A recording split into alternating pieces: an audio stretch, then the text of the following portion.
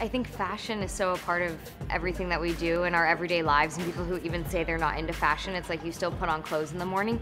So to kind of throw something that, you know, it's obviously about clothes, but it's more about the experience, I think is really clever. It was very interesting, very immersive.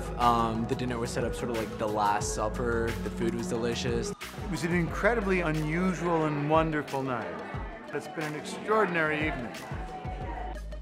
Yeah, it was just like a full experience, from the dancers to like what they were presenting to the visual effects and the lighting.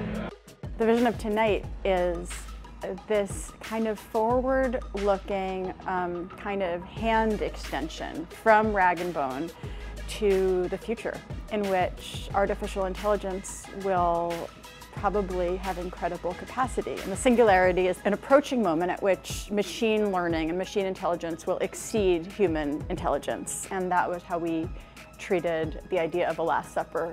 The point of the night was to highlight the beauty of a purely analog experience, like a dinner party between friends with something that I hope no AI will ever be able to reproduce. And it was that contrast, I think, that we were interested in.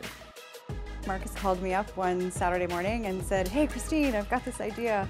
I want to create an immersive, crazy dinner party. Can you help me?" We decided to jump in, and it's been an amazing collaboration. I was seduced by the originality of it and also by the collaborators that were involved into it.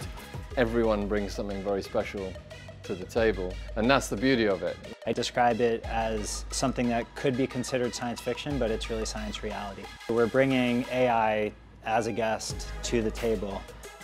There's actually a way in which this fusing of fashion and dance and food and text is very old-fashioned, and I think it's really important that as we look into the future, we bring this with us.